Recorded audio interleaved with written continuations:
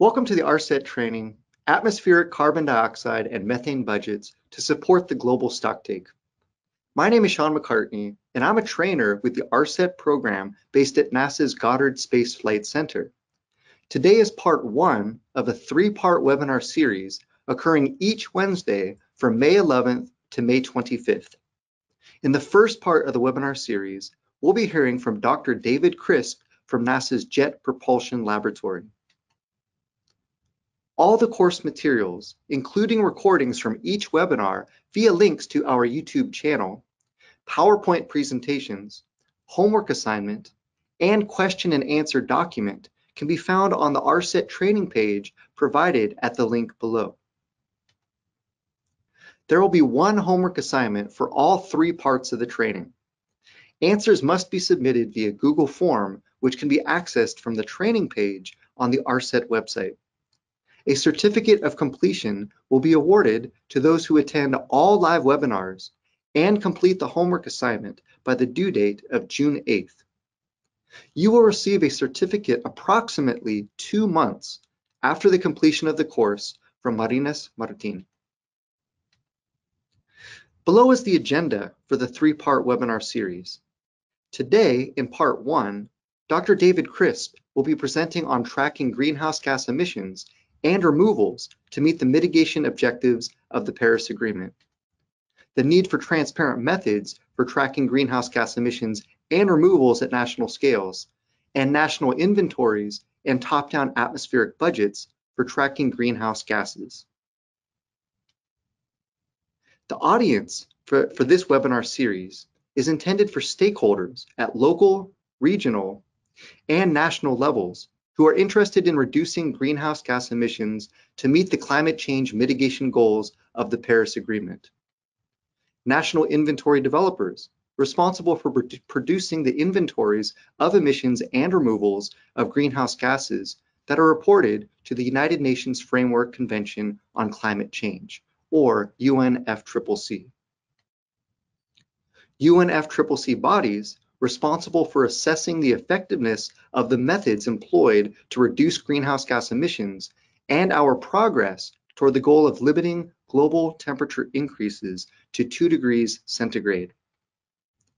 And to scientists in the greenhouse gas measurement and modeling communities who are interested in developing atmospheric greenhouse gas budgets and working with the inventory development and assessment communities to support the global stocktake process. It is now my pleasure to introduce Dr. David Crisp. Dave is an atmospheric physicist who recently retired from NASA's Jet Propulsion Laboratory. During his long career, he served as a flight instrument provider and science team member on several Earth, planetary, and astrophysics missions. He was the principal investigator of the NASA Orbiting Carbon Observatory, or OCO mission, and served as the science team leader for NASA's OCO2 and OCO3 missions. He also served as the greenhouse gas lead for the Committee on Earth Observation Satellites, or CEOS. Dave, over to you.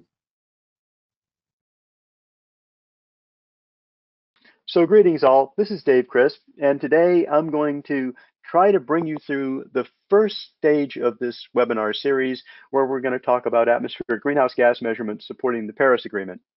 At the end of today's webinar, I'm hoping that all of the participants will understand at least a few key concepts.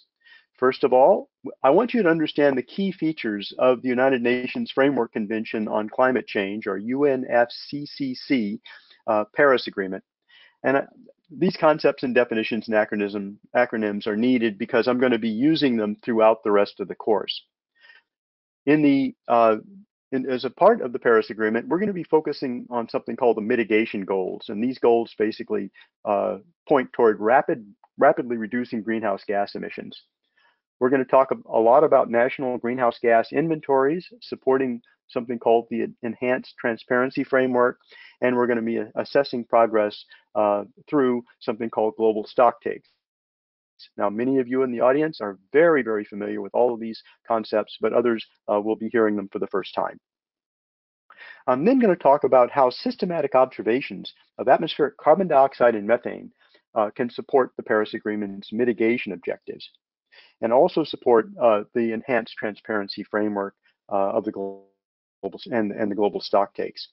You'll continually hear me using terms like CO2. This is just carbon dioxide. It's the most important greenhouse gas in the Earth's atmosphere. And I'll also introduce you to methane, or CH4, which is the second most important greenhouse gas affecting climate change.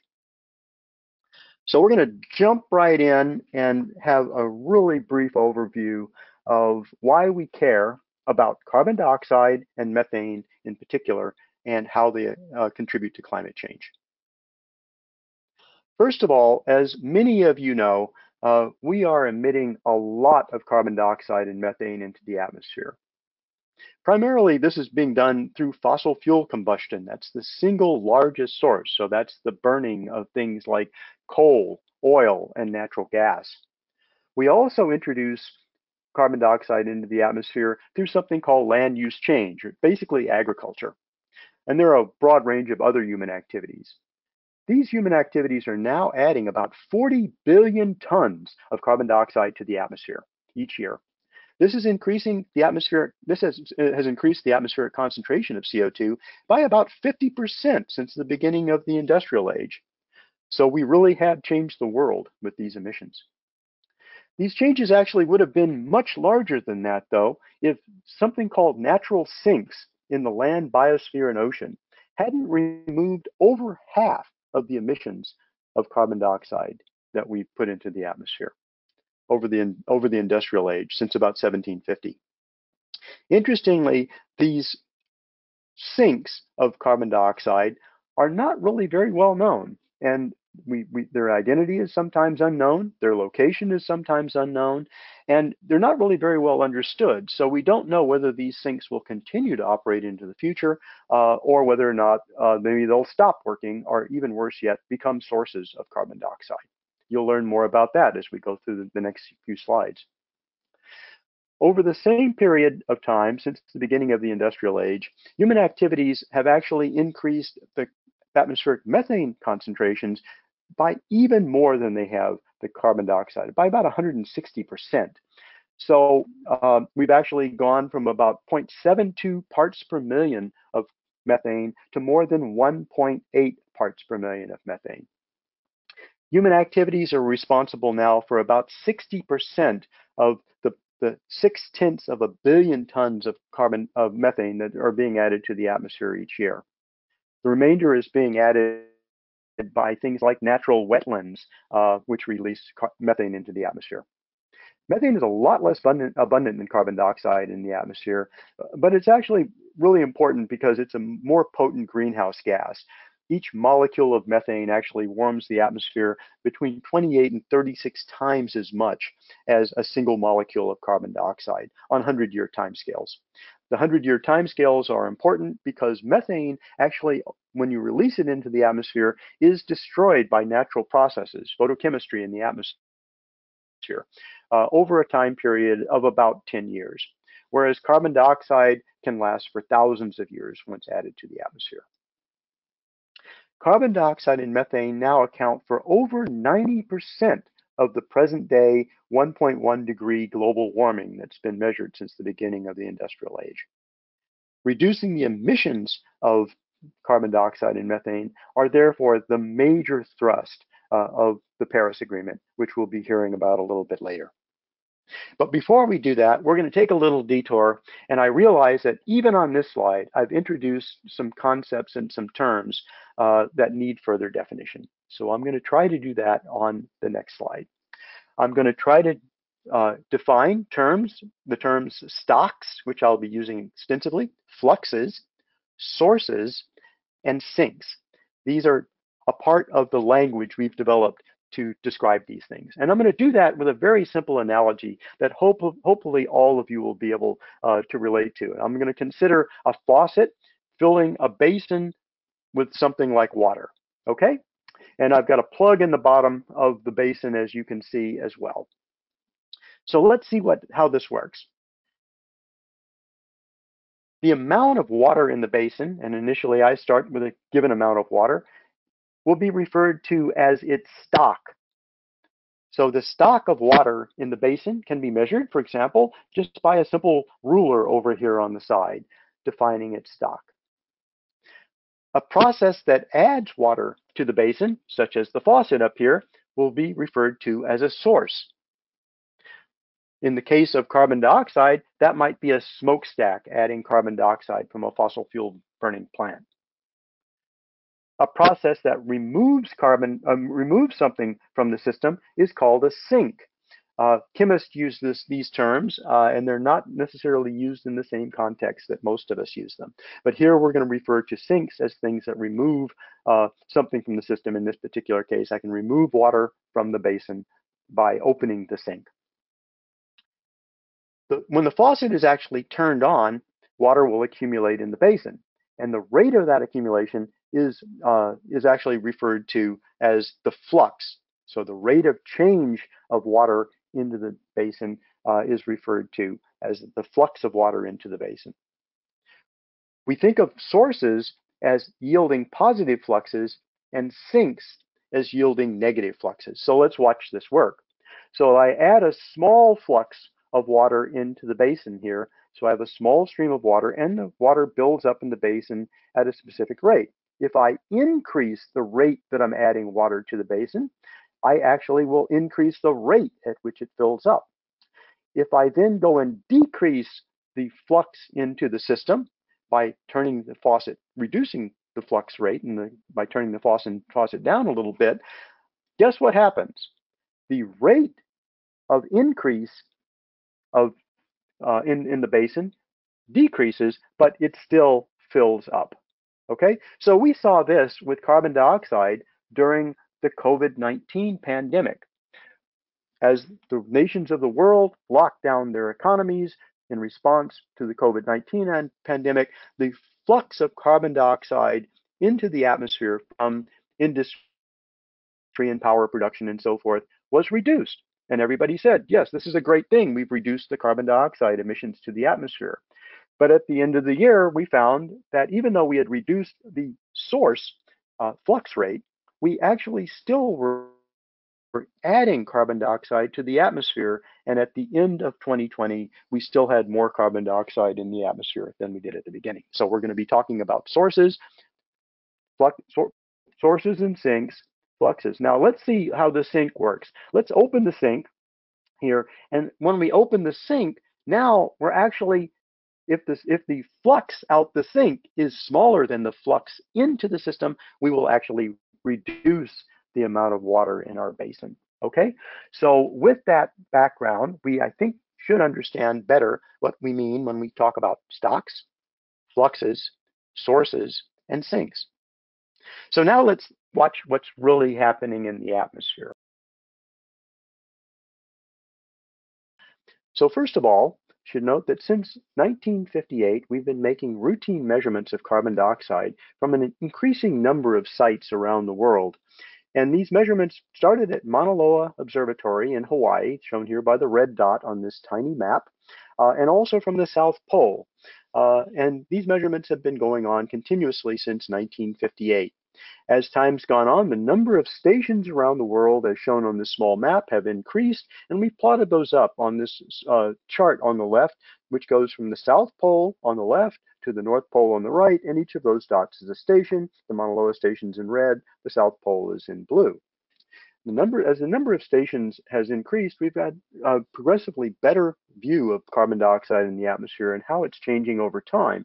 And as you can see, here in the northern hemisphere, or the right-hand side of the plot, we see the curve going up and down every year. In the spring and summer, as plants grow and put on new leaves and stems, they pull carbon dioxide out of the air, reducing the carbon dioxide concentration by about 2% across the entire northern hemisphere. During the fall and winter, they drop their leaves and go dormant, and they put most of that carbon dioxide right back into the system. A natural part of the carbon cycle, and it's shown here by the bumps and wiggles on what's been come to be called the Keeling curve. Over time, you also have seen this curve continually go up from values less than 330 parts per million to well over 400 parts per million. What's going on there? Well, that's human activity. that's now adding lots of carbon dioxide to the system. Now let's look at the processes that are actually adding carbon dioxide to the system. What are those human activities? The primary activity, as I touched on earlier, is the emissions of carbon dioxide due to the burning of fossil fuels. This includes things like oil, coal, and natural gas. Since the 1960s, the amount of carbon dioxide we've emitted through these processes has increased from about 10 billion tons or gigatons of carbon dioxide each year to almost 40 billion tons being emitted into the atmosphere today. Those emissions, as they've grown, you will also see little dips every now and then. This is the COVID-19 pandemic, and as the nations of the world started to cope with the COVID-19 pandemic, they started locking down their economies, and in that process, they actually reduced the rate at which they were putting carbon dioxide into the atmosphere by a small amount, about 7% during 2020. But in spite of the fact that they were reducing the rate at which they were putting carbon dioxide into the atmosphere, the flux, the fluxes continued to be positive, and so the amount of carbon dioxide in our atmosphere continued to increase even throughout this entire period. The second largest source of emissions of carbon dioxide into the atmosphere comes from land use and land use change, and this includes simple things like agriculture that grow the food that we eat, and also things like deforestation and forest degradation that you've all been hearing a lot about. Those processes actually add quite a bit less carbon dioxide to the atmosphere than fossil fuels, but there are much larger uncertainties on the amount of carbon dioxide that are added to the atmosphere each year from those processes. The uncertainties are larger because it's harder to count the carbon that's added to the atmosphere when you convert a piece of forest to, say, a field that you're farming for crops than it is to measure the number of barrels of oil that you burn or the number of tons of coal. That's done much more, that can be done much more accurately. Now, you would assume that if we're putting in about 40 billion tons of carbon dioxide into the atmosphere each year from fossil fuel combustion, and we were then adding a couple of tons of carbon dioxide to the atmosphere, a couple of billion tons, I should say, of carbon dioxide to the atmosphere each year from land use change, we would just add these two terms together to get the total amount of flux into the atmosphere. But that's not what we're seeing. That network of stations that are making measurements of carbon dioxide are giving us a completely different story. The amount of carbon dioxide that we've been adding to our atmosphere each year is only about half as much as we're actually adding to the atmosphere through fossil fuel combustion and land use change. What's going on here? Well, clearly there's a very large sink in the system that's absorbing over half of the carbon dioxide that human activities are adding to the system. So where is that sink? What are we talking about? As you all know, as plants grow and absorb sunlight and to perform photosynthesis, they actually take carbon dioxide out of the air. Every molecule of carbon in a tree, and trees are made mostly of carbon, comes from carbon dioxide in the air. So each spring, as they're putting on new leaves, shoots, and roots, that mass is all coming out of the atmosphere, so that we're absorbing carbon dioxide from the air. Some of the carbon dioxide they are absorbing is the carbon dioxide that's being produced by human activities such as the burning of fossil fuels and also the growing of crops. Okay, so plants are responsible for some of the carbon dioxide uptake that we're seeing here. So the plants are acting as a global sink. The ocean also acts as a sink of CO2. It both absorbs carbon dioxide and emits carbon dioxide back to the atmosphere. And these processes almost balance, but it absorbs a little bit more carbon dioxide, principally in regions where the ocean waters are cold, and then re-emits carbon dioxide primarily in regions where the ocean waters are warmer.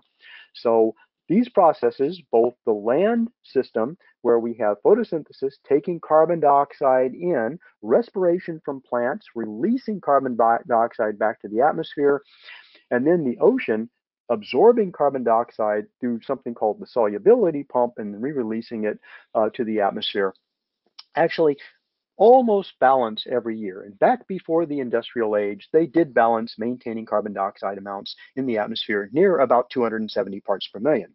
As human activities have added more and more carbon dioxide to the atmosphere, both photosynthesis and the oceans have actually taken up more and more carbon dioxide, such that only about half of the carbon dioxide we've been adding to the atmosphere each year is staying there. The questions that we have as carbon cycle scientists is how much longer will those processes continue to work as they are? As we warm the oceans up through climate change, will they emit more than they absorb? The same question can be asked about land plants. As drought and fires and other processes actually modify the way that plants grow on land, will land plants continue to absorb more carbon dioxide than they emit through respiration? These are big questions that we're going to be addressing a little bit in the rest of this presentation, but also as we go through time. These are the questions that are being addressed by the carbon cycle climate and climate communities. So with that very, very quick overview of the situation that we see, we're now going to talk about the Paris Agreement and the efforts that are being undertaken by the nations of the world to address the changes in our atmosphere due to the emissions of carbon dioxide, methane, and other greenhouse gases. So, first of all, as many of you know, to strengthen the global response to the threat of climate change, the nations of the world came together in 2015 and put together the Paris Agreement. Article 2 of this agreement identifies 3 specific objectives. The first objective is mitigation, and the primary goal of this activity is to limit the increase in atmospheric temperature to values below 2 degrees C above the pre-industrial levels, and actually to do everything possible to actually limit the values to only 1.5 degrees C above those levels. And the objective of this is to reduce the risk and impacts of climate change. This is the area that we're going to be focusing most on today. There are 2 other primary objectives. One is adaptation. This is focused on increasing our ability to adapt to adverse effects of climate change as they do occur, because once again, since we've added carbon dioxide to the atmosphere since the beginning of the industrial age, and since much of that carbon dioxide will stay around for centuries, we will see some climate change. So let's focus on adaptation. And then finally, means of implementation. This actually attempts to align the finance flows to encourage low greenhouse gas and climate resistant development.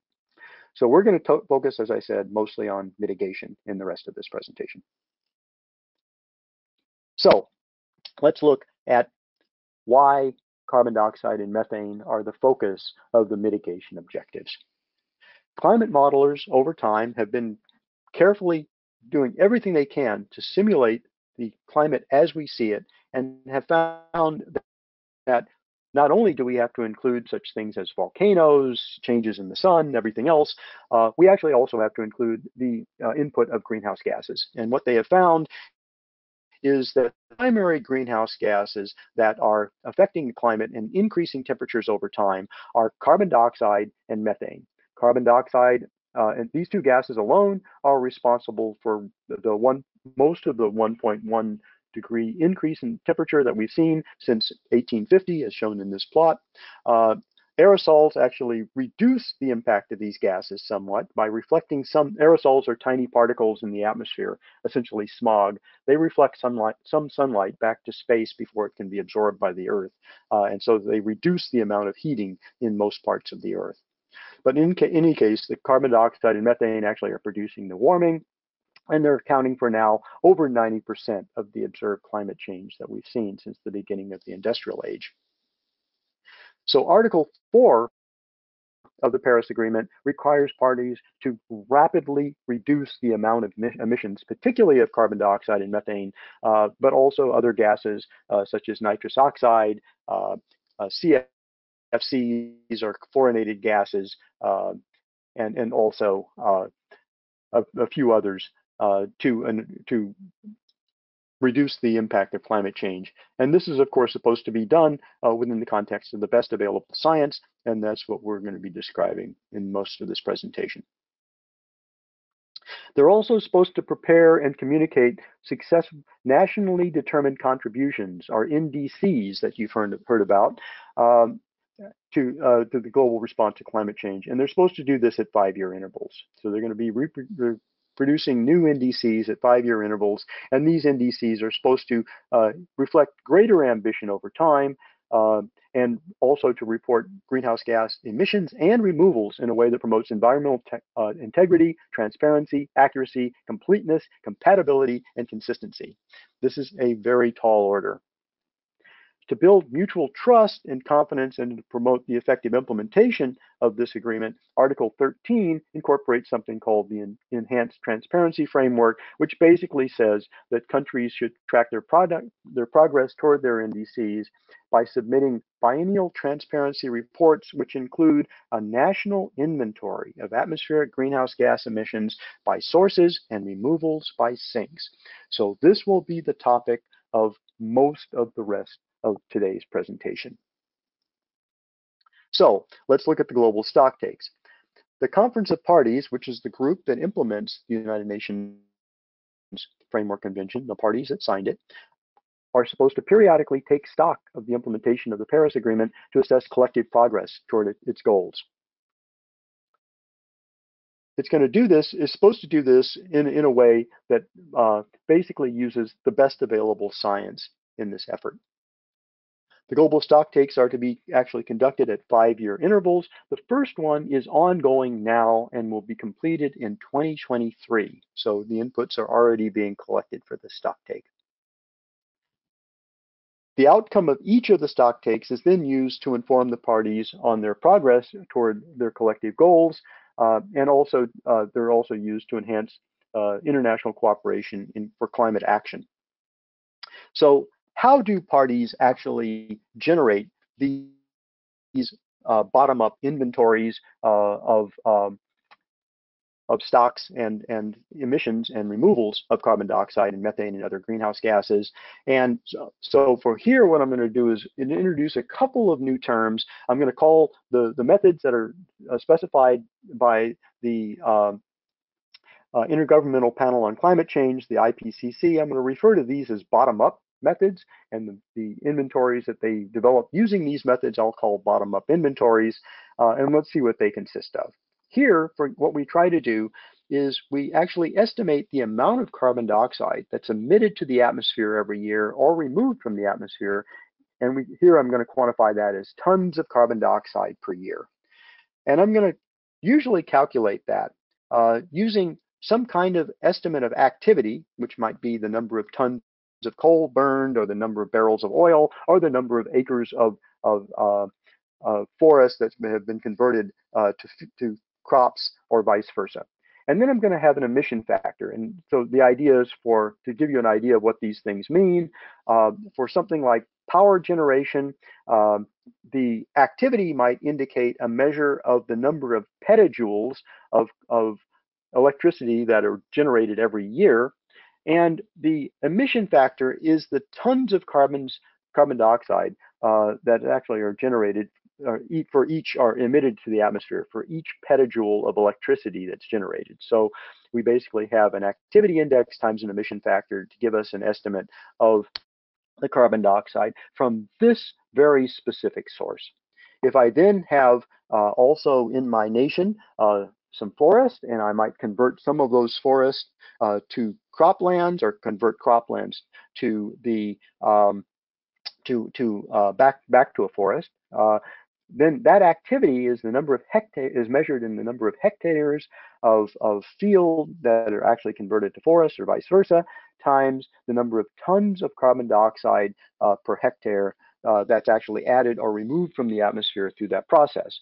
If I have other processes, industrial processes, or other things that are adding carbon dioxide to the atmosphere, I calculate those individually, bottom up, and then I add them all together, sum them all up to produce an inventory. That's how bottom-up national inventories are to be constructed through the using the guidelines from the IPCC guidelines for greenhouse gas inventories that have been adopted by the Conference of Parties. So there's another way we can actually make measurements of the emissions and removals of carbon dioxide from the atmosphere. For example, if I have a spacecraft making measurements of the amount of carbon dioxide in the atmosphere, here I might actually measure a background value of 410 parts per million of carbon dioxide.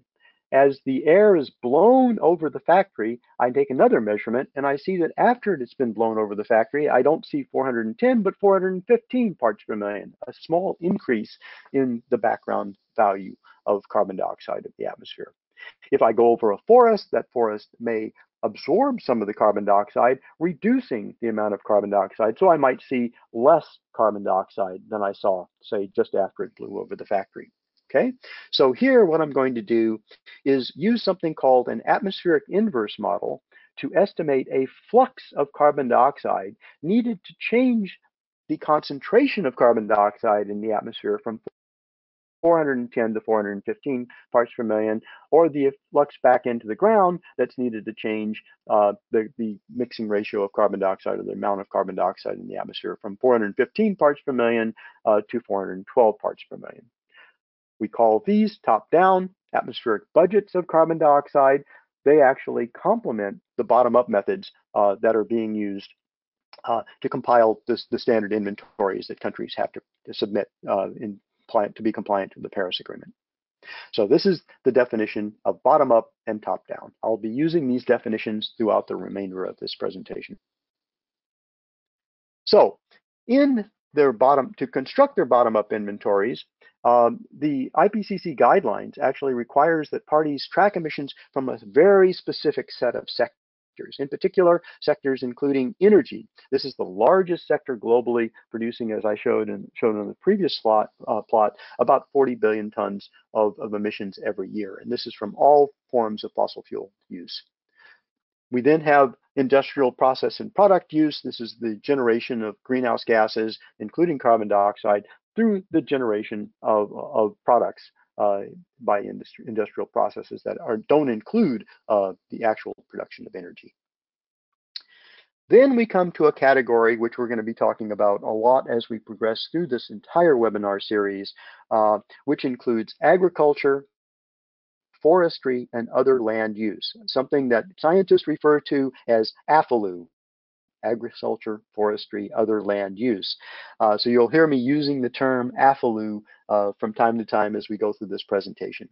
This is an important category because it's the second largest source of human emissions of carbon dioxide to the atmosphere, and also methane.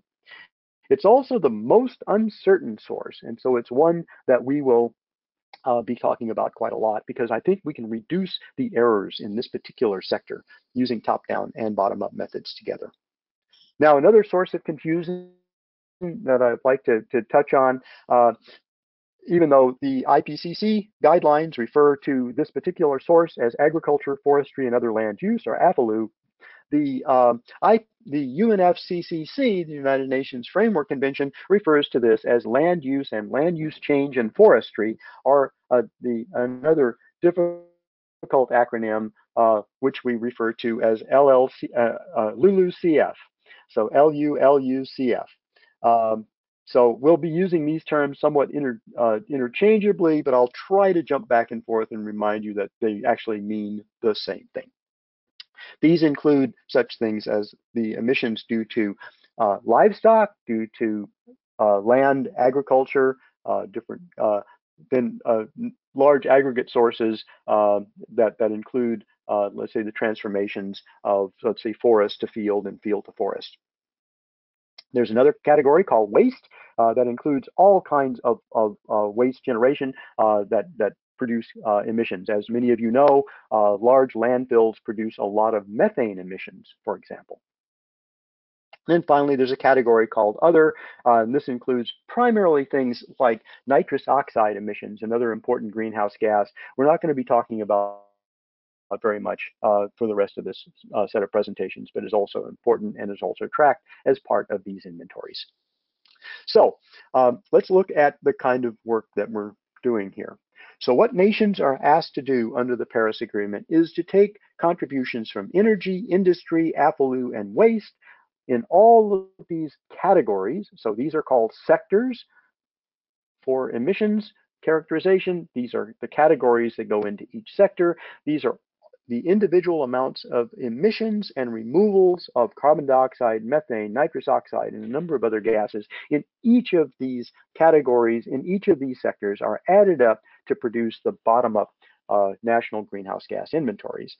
These inventories support the transparency framework of the Paris Agreement and go into things like the development of nationally determined contributions and also the global stocktakes that are reported on at 5-year intervals. So I'm hoping with this quick overview, everybody understands a little bit more about the Paris Agreement and its objectives. Now we're going to shift gears again and talk about another topic, which is atmospheric greenhouse gas measurements that actually support the Paris Agreement and the global stocktakes. So systematic observations of the Earth have been going on now since the beginning of time, but much more frequently since over the last 60 or 70 years, when we've had space-based measurements as well as ground-based measurements.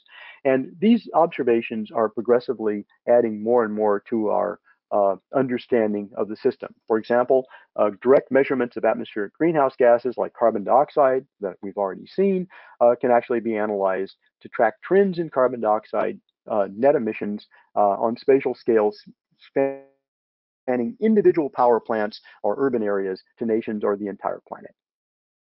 These actually support the mitigation goals of the Paris Agreement. So these measurements can be combined into top-down atmospheric budgets of net CO2 and methane emissions, and we're going to talk more about that as we get into this in more detail. And these then can be, these budgets that we generate through this process can be used to assess the completeness and the accuracy of bottom-up methods that are compiled for the transparency reports that are being compiled by nations. In addition to measurements of greenhouse gases, we're making progressively better and better observations of things like land cover type, whether it's a forest or a field, let's say. We're also making measurements of above ground biomass, the total amount of carbon-bearing life that's sitting above the surface. And we're also then watching how this is changing due to things like fires and droughts and other disturbances, severe weather and so forth. And all of these things can provide direct support for the development of bottom-up emissions inventories by providing information about activity in each of the areas that we have to report on, especially this activities in the AFLU sector. So our ground-based measurements for greenhouse gases in particular have grown in capability over time. Here we show the first of the sites where we make measurements of carbon dioxide from the surface of the Earth up on the Mauna Loa volcano. And the measurements have been made here since 1958, as noted earlier. But those have been joined by progressively more sophisticated measurements from a whole variety of different sites. Here shown a site in a tower up in Pallas in northern Finland. This is a tower, it's actually a television tower in Wisconsin, where we make many, many atmospheric measurements at different heights along a tower that's 4/10 of a kilometer tall. We use smaller towers to measure fluxes of carbon dioxide. We have carbon dioxide measurement sensors on buoys. We have carbon dioxide sensors on custom scientific aircraft and even on some of the commercial aircraft that you fly. You might not know it, but they're taking measurements of our atmospheric carbon dioxide. We make measurements of carbon dioxide with high altitude balloons. We also make measurements of carbon dioxide, methane, and other greenhouse gases from ground-based observatories that measure carbon dioxide remotely throughout the atmosphere. In addition to those measurements, we're now making measurements from a variety of satellites. In 2009, Japan launched the GOSAT mission, which is making measurements of carbon dioxide and methane. It was followed by NASA's Orbiting Carbon Observatory 2, OCO2 mission, which was launched in 2014. That was followed by the GOSAT-2 mission and then the OCO3 mission on the International Space Station. It's located over here on this small arm. And then the European Copernicus TROPOMI instrument launched in late 2018, making measurements of methane. So we're making very progressively better and better measurements of greenhouse gases, not just from the ground, but also from space. The ground-based measurements, like those made from Mauna Loa Observatory, shown in this plot, which you've already seen, if you'll recall, in earlier part of the presentation. These measurements actually have been made over this entire period of time, over 60 years now, and are most precise and most accurate measurements of carbon dioxide in the atmosphere. We've been making measurements of methane also since the 1980s from a similar set of sites, and we have very good measurements of the global distribution of methane, at least the average distribution of methane from those sites. You might notice that whereas carbon dioxide has been increasing more or less uniformly over time, methane actually increased rapidly during the 80s, slowed down over the late 90s and early 2000s, and is now rising very rapidly again. We don't really understand why.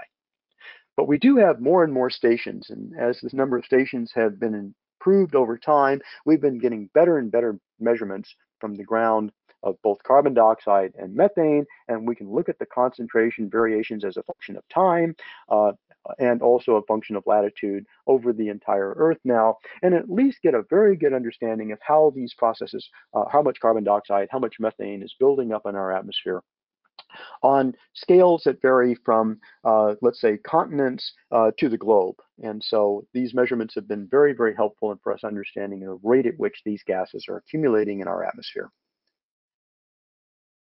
The space-based measurements complement these measurements with much greater spatial resolution, but they're somewhat more difficult to understand and to use. And so let me try to explain here how we make measurements of carbon dioxide and methane, two gases that are essentially invisible, from space-based measurements. As sunlight travels through the atmosphere from the sun, from the top of the atmosphere to the surface, and then back up to the spacecraft, as it encounters carbon dioxide and methane and oxygen molecules in the atmosphere, those molecules absorb only certain colors of light. So we look at that reflective sunlight, we divide it into a rainbow of colors, and we look for the colors that are missing, and we produce what are called spectra, which are shown here. And in those spectra, we'll see small dark lines that correspond to the absorption, in this particular case, of oxygen molecules in the atmosphere. We then have carbon dioxide, a weak absorbing band here that just only partially absorbs specific colors of light near 1.6 microns wavelength. And then we have a stronger carbon dioxide band near 2 microns, about four times as far out as your eye is sensitive to in the infrared, that absorb somewhat more strongly the amount of light that in certain colors here. So by counting these colors very, very carefully and measuring the amount of light in them very, very exactly, we can actually measure something which is called the column average dry air mole fraction of gases like carbon dioxide and methane. And what that describes is the average concentration from the top of the atmosphere to the surface and back up to the spacecraft. To derive those values, to estimate the actual amount of carbon dioxide, whether it's 412 or 415 parts per million of carbon dioxide from measurements like this, we use something called an atmospheric retrieval model. That atmospheric model includes a radiative transfer model. We'll learn more about this later, an instrument performance model, and an inverse model. These methods actually produce synthetic spectrum of the atmosphere, which we compare to the observed spectra. And when the comparison yields a good match, we actually have a value of the column average CO2 dry air mole fraction, or something we call XCO2, or the column average methane dry air mole fraction, which we call XCH4. Because these estimates require quite a large amount of work and require very precise measurements and very truly excellent models, they don't always come out absolutely perfect. And so we actually have to make sure that our measurements are good. And so the best way to do that is to compare the space-based measurements to ground-based measurements whose accuracy has been better established over time. So we do that through a validation system that makes comparisons of the derived XCO2 and XCH4 values to Places like Mauna Loa Observatory, measurements made at Mauna Loa Observatory, uplooking measurements from spectrometers on the ground that make measurements using the same basic technique, but to much higher precision and accuracy. We compare measurements to those made on towers, on high-flying aircraft, on balloons, and we also compare the results we get from different satellites to make sure that they are accurate and precise enough to say distinguish between 412 and 413 parts per million for carbon dioxide. We're still not done, because what that does is give us a description of the spatial distribution of carbon dioxide or methane in our atmosphere, but it doesn't tell you where something is absorbing carbon dioxide from the atmosphere or where it is emitting carbon dioxide into the atmosphere. To do that, we have to use something called an atmospheric inverse model. And that atmospheric inverse model takes data that we've collected from spacecraft or from ground-based measurements. We combine that with winds. We'll see a little bit more of that in a minute. We use an inverse model to refine our estimate of the fluxes that are responsible for producing the observed distribution of carbon dioxide in the presence of these winds. And so this is, once again, an iterative process that we repeat until we get a very good match. And then from that, we generate maps of fluxes or emissions or removals of carbon dioxide or methane from the atmosphere that give us the observed concentration distribution in the presence of the winds. Now, that's a very complicated series of I've just gone through, and I'm going to go through each of these areas in a little bit more detail so you get a little bit better understanding of how they're actually implemented. So for measurements, here are measurements made by the Orbiting Carbon Observatory 2, OCO2, since 2014. We're showing about 3 days per second here in this presentation. And as we can see we make measurements of carbon dioxide from almost the South Pole to almost the North Pole, but actually we can only make measurements where there's sunlight, because we're looking at reflected sunlight here. So during the summer, we get very good coverage at high northern latitudes, but as we get into the fall and winter, as shown here, we get very little sunlight over the far northern latitudes, so we don't get very many measurements there. We also see breaks here due to things like clouds. You've also noticed the colors have been changing. The bluer colors are low amounts of carbon dioxide. The red colors are higher amounts of carbon dioxide. But the biggest differences you're seeing here are only a couple of percent, only about 2 or 3% across the entire globe. So we need super precise measurements. You've also noticed as we get into the spring and we start more measurements at high northern latitudes, we'll start seeing the colors go from red to blue up here as carbon dioxide is pulled out of the air by the plants across the entire northern hemisphere. Now, since 2019, we've also been making measurements with the OCO3 spacecraft, the OCO3 instrument on the International Space Station. It covers a different set of regions than the OCO2 spacecraft, and these measurements are completely complementary and can be added together to improve our understanding of the carbon dioxide distribution in the atmosphere. So that gives you an idea of the coverage and the kind of things that we're measuring with these space-based measurements. We make very similar observations of methane with instruments like the Japanese greenhouse gases observing satellite GOSAT here, and with the European Copernicus Sentinel-5 precursor TROPOME instrument shown here.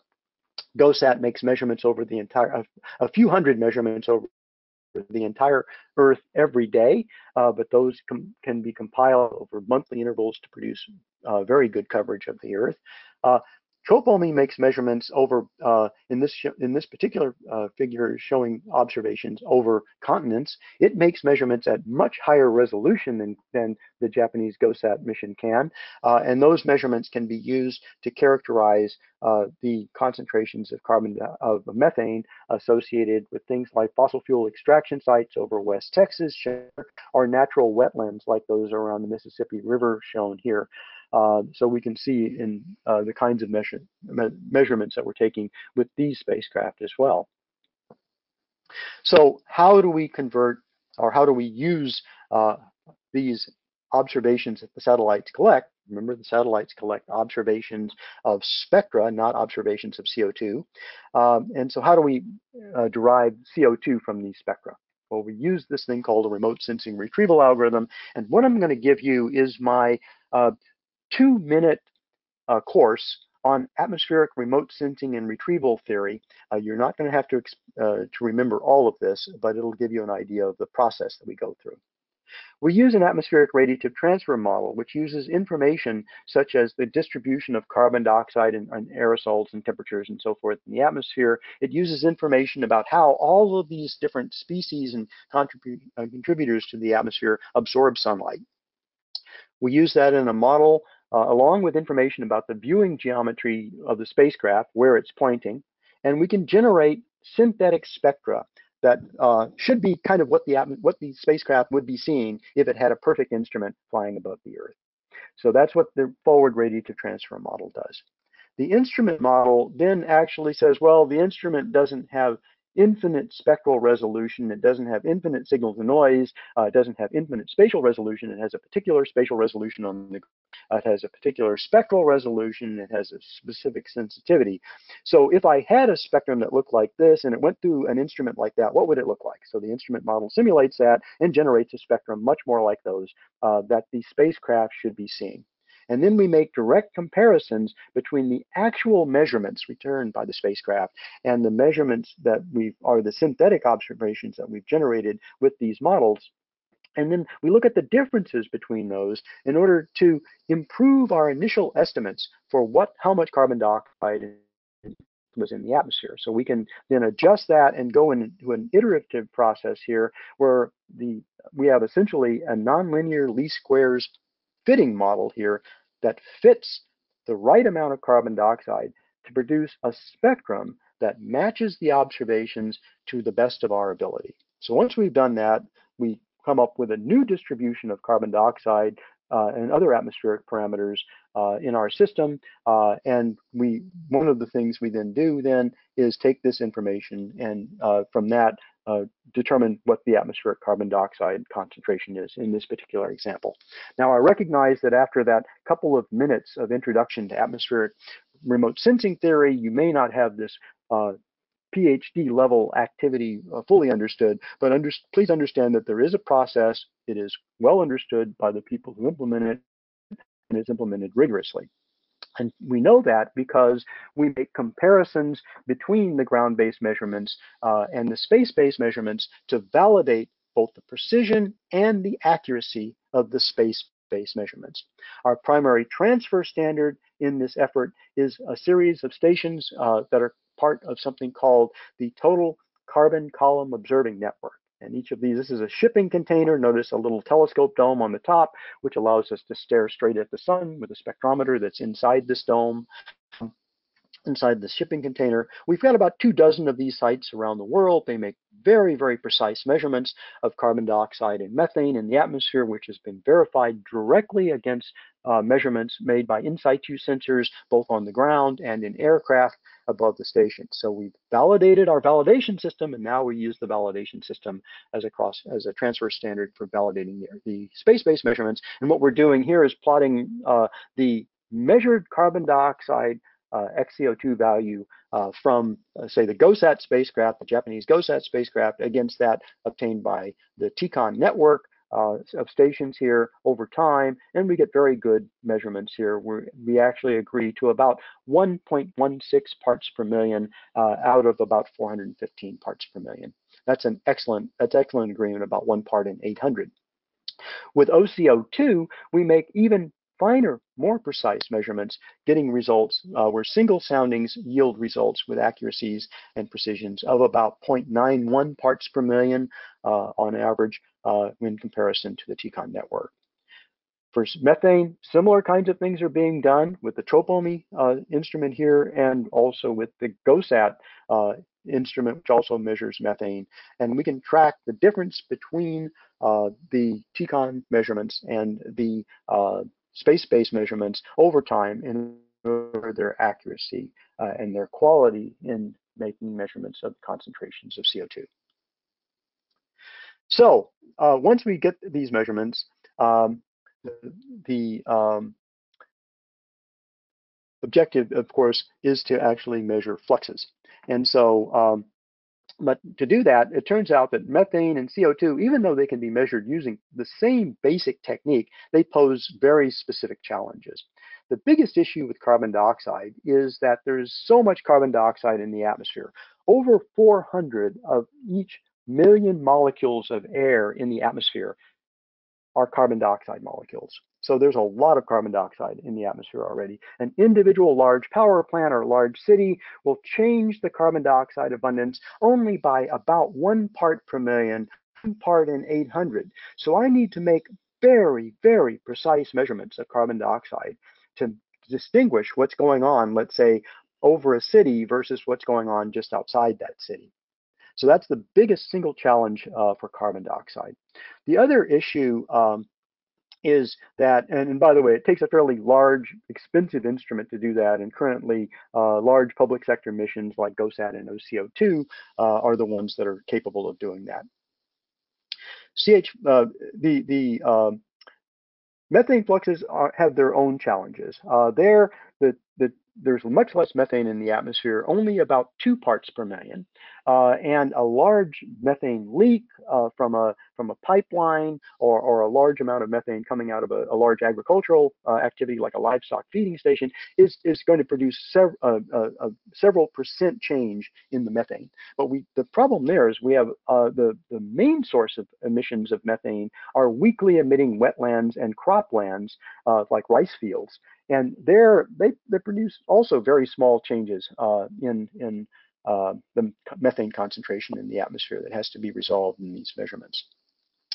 So large public sector systems are required to measure these weak sources, but the super emitters, like large leaks for pipelines and large agricultural activities, can actually be measured with much simpler systems. And the private sector hyperspectral imaging satellites are now playing a role here. So we can all work together, public sector and private sector, to learn more about the spatial distribution and emissions of methane.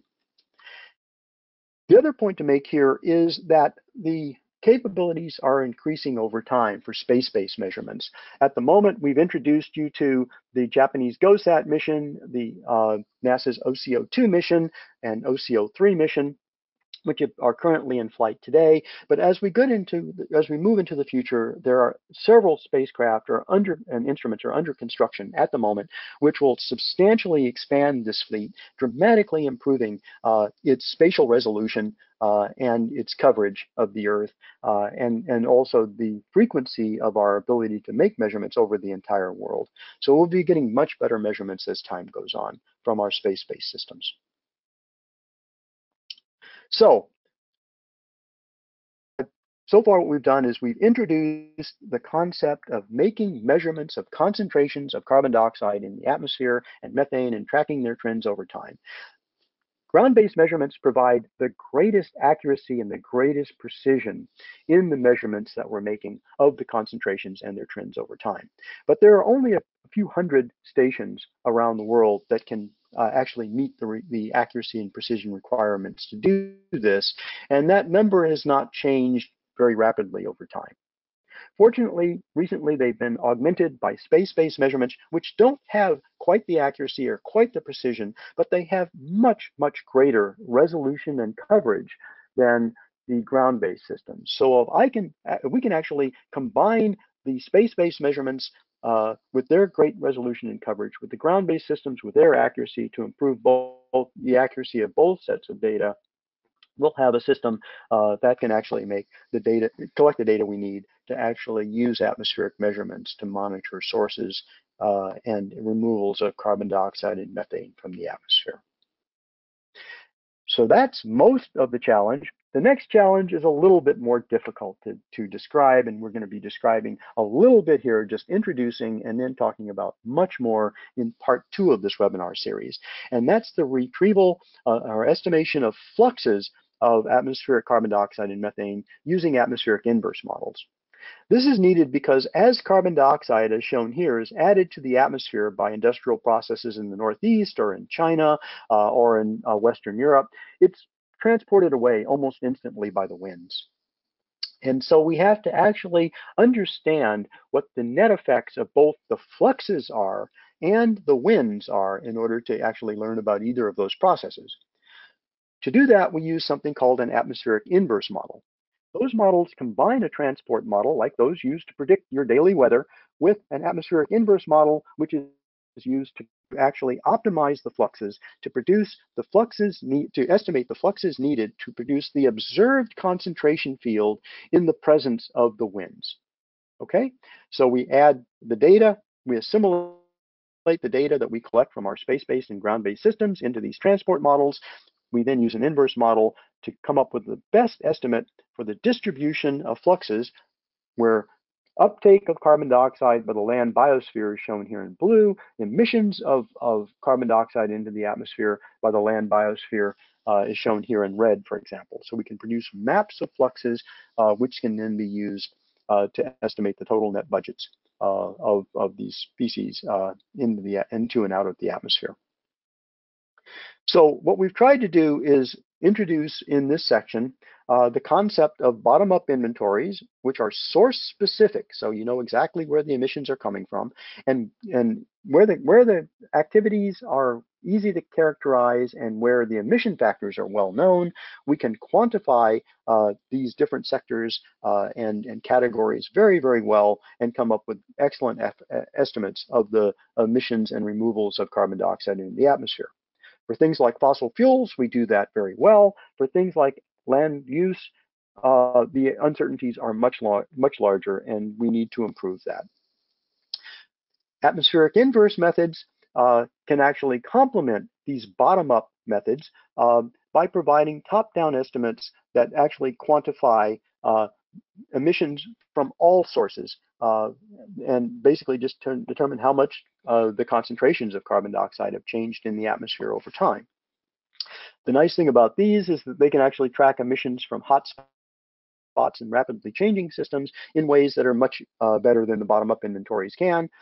They also can detect emission changes from the natural carbon cycle, the oceans and the land biosphere, forest, let's say, that are caused by either human activities or by climate change. These are not directly incorporated in the bottom-up inventories. So we can actually compile inventories both ways, bottom-up and top-down, and combine these. We can produce, in principle, a more complete and accurate stocktake. So, key takeaway is that we can only manage what we measure. The best way to manage and regulate greenhouse gas emissions is to compile and track source-specific bottom-up inventories of their emissions and removals by human activities, and this is in fact what is required by the Paris Agreement. These inventories also provide a prior or first guess for some of the atmospheric inversions that we're going to talk about next. The best way to assess collective progress toward the greenhouse gas emissions goals on national to continental scales is to actually create top-down atmospheric greenhouse gas budgets. These are derived from spatially and temporally resolved measurements of concentrations of these gases in the atmosphere that are analyzed for the atmospheric inverse models. Bottom up, top down, working together. The atmospheric CO2 and methane budgets can also facilitate the development of the bottom-up inventories by showing sources that have been misplaced or attributed or actually just under or overestimated. Both bottom-up inventories and top-down budgets are critical to the success of the Paris Agreement. Now, to illustrate some of these things, we're going to shift gears very quickly and give you a quick look at a couple of pilot use cases, which you'll hear much more about in the second part of this webinar series. The Committee on Earth Observation Satellites, or CEOS, generated a couple of pilot use cases for this purpose.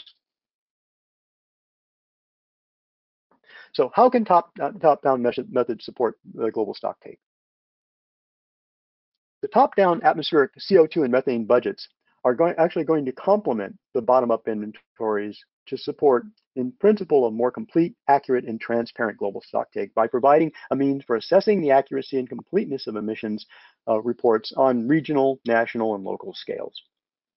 They can also facilitate the development of bottom-up inventories, particularly in sectors other than fossil fuel, where sometimes the activity indices and the emission factors are much less well known. They can also identify opportunities or low-hanging fruit by improving greenhouse gas inventories to support future global stocktakes. To begin the conversation between the bottom-up inventory compiling community, the policy-making community or stakeholders, and the scientific community that is responsible for measuring CO2 in the CO2 and methane in the atmosphere and modeling their concentrations.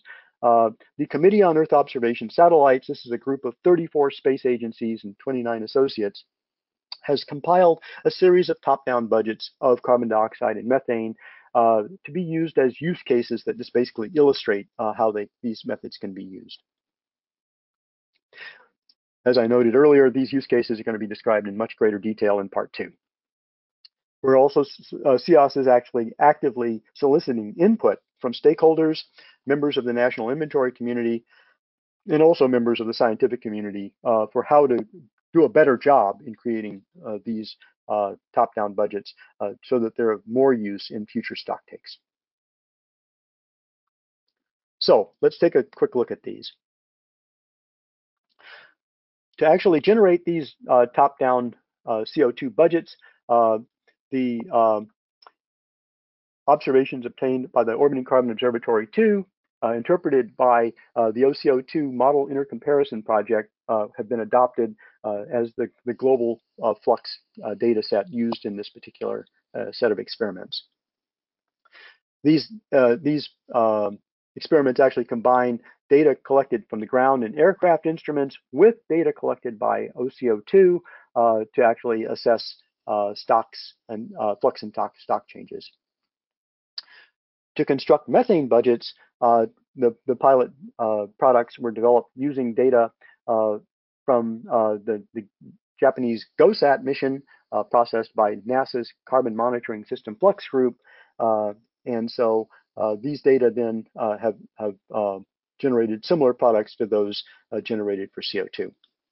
We're also soliciting observations of individual local sources. These include individual large urban areas and also individual power plants, fossil fuel extraction areas.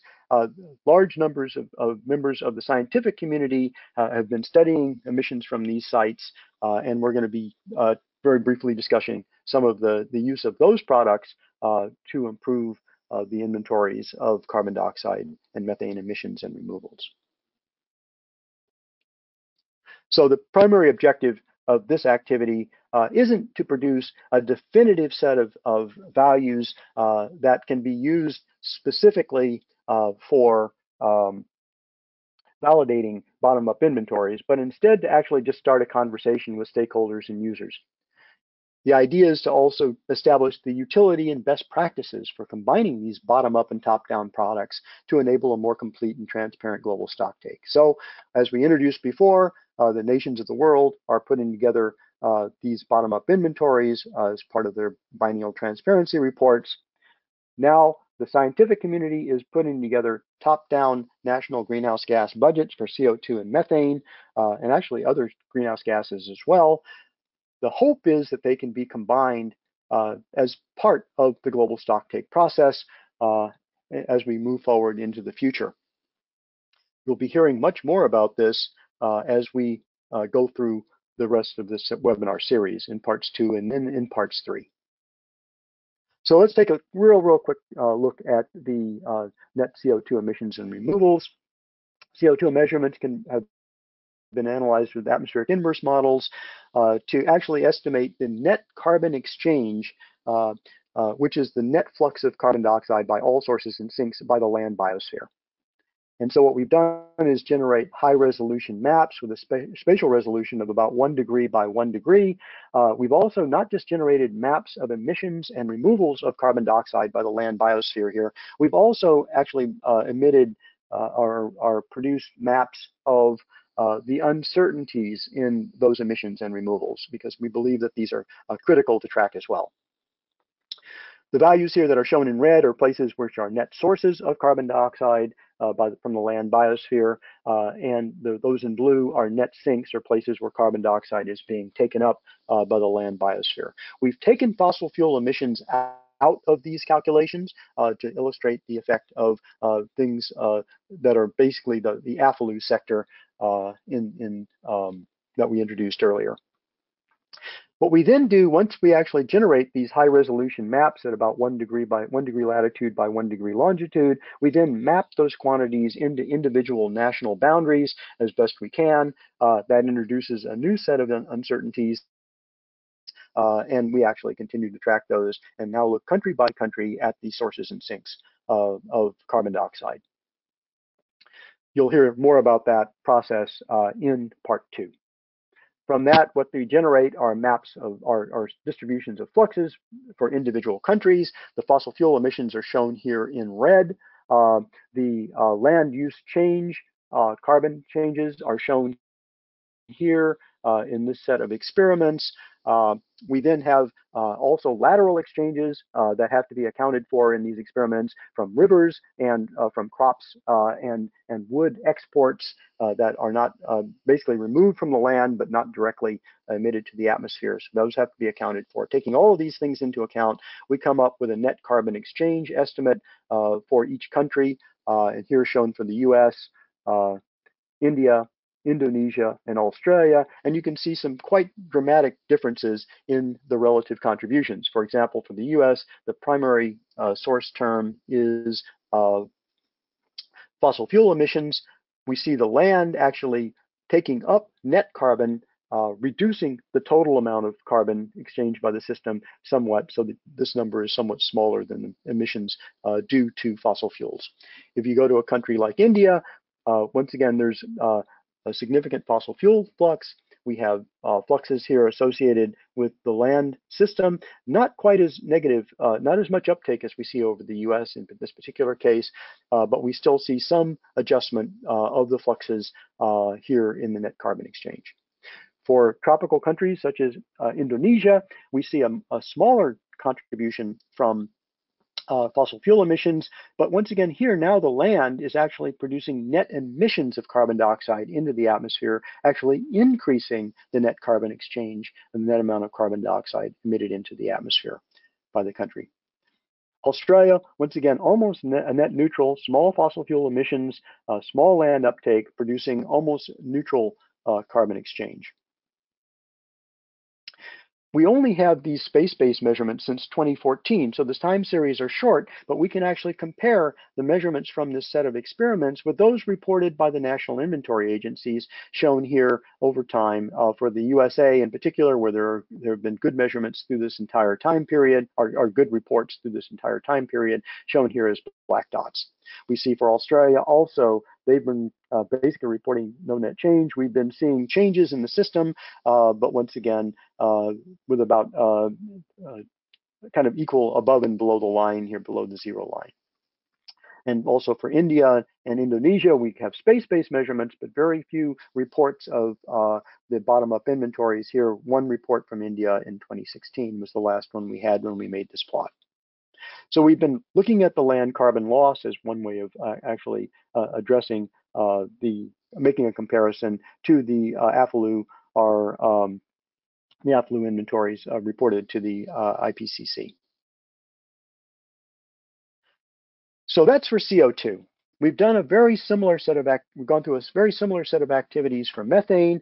There, the number of sources is very, very extensive. We have wetlands, we have livestock, we have oil and gas extraction and processing and transport. We have landfills, we have coal mines, we have fires, and actually a whole lot more. But the simpler thing for methane is that the actual main sink for methane is actually the atmosphere itself. As methane is added to the atmosphere, it's photochemically destroyed or oxidized over a period of about 10 years on average. So it goes, that's the main sink. So we're mainly going to be tracking sources of methane emissions in these set of experiments. So what we've done here is my colleague John Warden has taken the measurements made by the Japanese greenhouse gases observing satellite GOSAT, and since this particular is shown for the 4 seasons in 2019, we've taken those measurements. We've actually assessed them with a flux inversion model and retrieved methane fluxes over country by country over the entire world. And we can then compare those results to the bottom-up inventory. So here, what we've plotted is the bottom-up results are plotted in orange for China, India, Brazil, the US, and Russia, the five largest emitting countries. And then the top-down results that we've derived from these GOSAT measurements are shown in blue bars here. The important things to recognize here is actually there's pretty good agreement between the top-down and bottom-up results. The uncertainties are shown for both, and we see that, for example, for China, the results due to agriculture, waste, and fires, when you combine them together, are actually quite comparable and within their error bars. But we see a larger emissions in the top-down measurements on average than on the bottom-up measurements. We see just the opposite for fossil fuels for China, and once again, for natural, we see a small difference, but they're basically with the natural sources emitting a little more than the reports are indicating. For India, a slightly different situation. Once again, agriculture is still the largest source. Fossil fuels is a much smaller source, and once again, a natural source that's looking a lot like the Chinese sources. For the US, to give a counterexample, here we see agriculture and waste and fires producing a relatively small source, with natural wetlands being the primary source here. Then, once again, for countries such as Brazil, agriculture is a fairly significant source. Fossil fuels are a very, very small source, actually not even shown here. And then natural sources, primarily emissions from the Amazon rainforest, are actually quite large. The uncertainties are very, very large in that source. In the bottom-up inventories, the uncertainties are quite a bit smaller in the top-down inventories. So we can also, in addition to making measurements at national scales, let's see what we can do for more localized sources. For example, the city. This is my hometown, Los Angeles. As we fly over it with the Orbiting Carbon Observatory 3 spacecraft, we actually can sample a region of the entire city. The blue colors here are low amounts of carbon dioxide. The yellow colors are higher amounts of carbon dioxide. And we see much higher carbon dioxide in the center of the city here than in the surroundings, just as one would expect. And we've used these to assess fluxes over Los Angeles. Individual large coal-fired power plants, such as the Belchtow power plant in Poland here, we can see the plume of carbon dioxide coming from that power plant quite easily in these OCO3 measurements and other measurements made by OCO2 and GOSAT over time. We also see fossil fuel extraction sites. These are observations taken by the Copernicus Tropomi instrument over West Texas, and we can see the individual sites emitting methane. When you zoom in on a single site using a high-resolution commercial satellite called Greenhouse Gas Sat, we can actually image the individual source of most of those emissions, basically a part of the plant that is leaking methane to the atmosphere. So existing measurements and models don't really have the resolution and coverage needed to track anything but the largest local sources around the planet. But they are already adequate for demonstrating the methods as we've shown here, for tracking emissions from hotspots and for future global stock takes. As time goes on, the resolution of these systems are going to increase substantially. The frequency of observation is going to increase, so we can do a much, much better job. The nice thing about these particular emissions is, unlike those from the national systems that I just showed, these are much more source specific.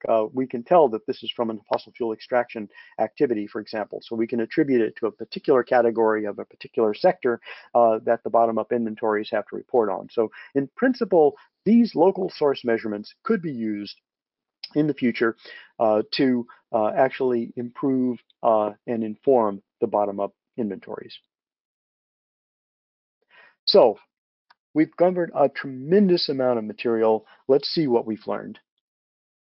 In this webinar, we summarize the impact of carbon dioxide, methane, and other greenhouse gases on the planet and on the climate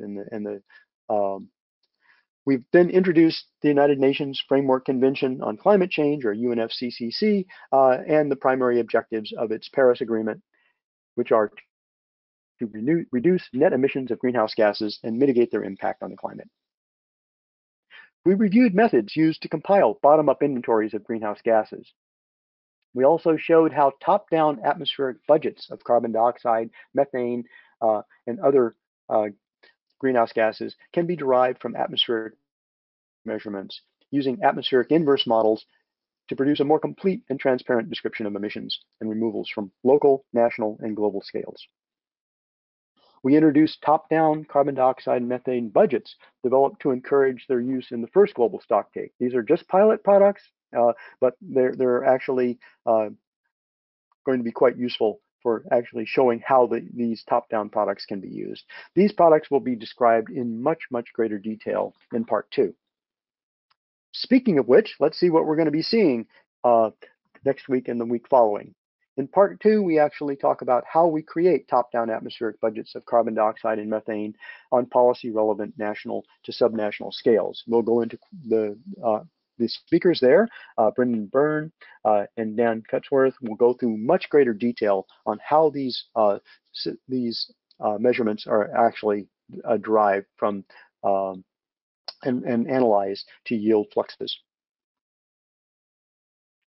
On May 25th, then, I'll be returning to talk about how the top-down atmospheric CO2 and methane budgets can be combined with bottom-up inventories to support a more complete, accurate, and transparent stocktake. And so that particular set of presentations, we're going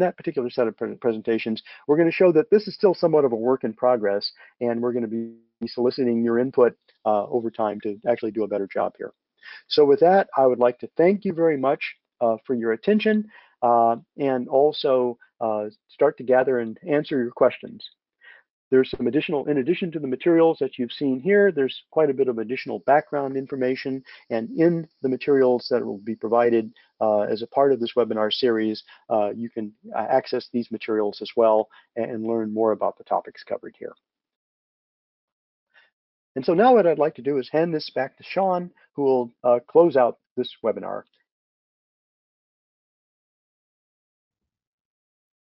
Thank you, Dave, for such a great presentation and demonstration. As a reminder, here is the contact information for Dr. David Crisp. You can find all the information about the training, including links to download the materials on the training website shown here. And do please check out the many other trainings we have available on the ARSET website. We encourage you to follow us on Twitter to stay informed about upcoming trainings and events. We will now transition to the question and answer session of today's training. Please enter your questions in the question and answer box, and we will answer them in the order that they will receive. We will post the question and answer document to the training website following the conclusion of the webinar. Thank you for listening, and we will now transition to the question and answer portion of today's training. And thank you for everybody that has been submitting your questions. We've been getting some really terrific questions, and why don't we just jump right into it. So question number 1, what are the differences among BTR, NDC, and BUR? Okay, these acronyms are difficult to trace and track down, and I understand the confusion they can cause.